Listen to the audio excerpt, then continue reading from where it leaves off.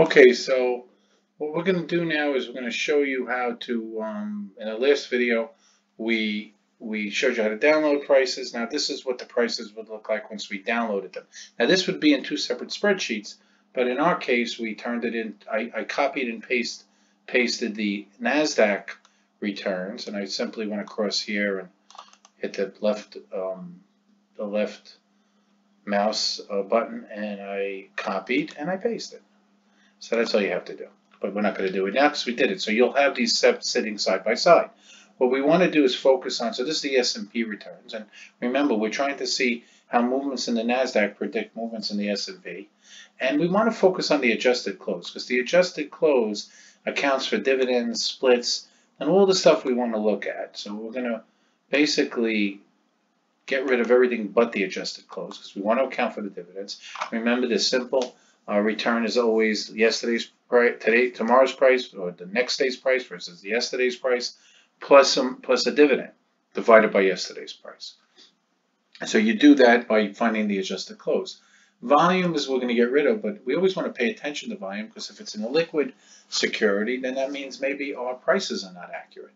You know, prices, just like housing prices or asset prices, are a function of how liquid the markets are, how much supply and demand. If you watch my economics videos, we talk about supply, demand, and pricing and how important that is.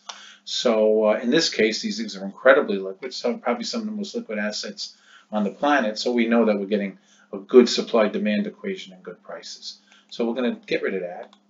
And now what we have to do is find the LogNormal returns. And we use the LogNormal returns because they account for continuous compounding. And continuous compounding is how we look at financial metrics because the LogNormal, or in some cases when we do forward value, we do the exponential function. And I've gone over that in some of my time value of money, and I'll continue to do that. I'll do some more. That accounts for continuous compounding. Exponential is Euler's number. LogNormal is the reverse. So how do you do LogNormal returns? How do you get continuous compounding? Well, first you do a simple return. It'll be that price minus this, and you want to put parentheses around that because it's its own number.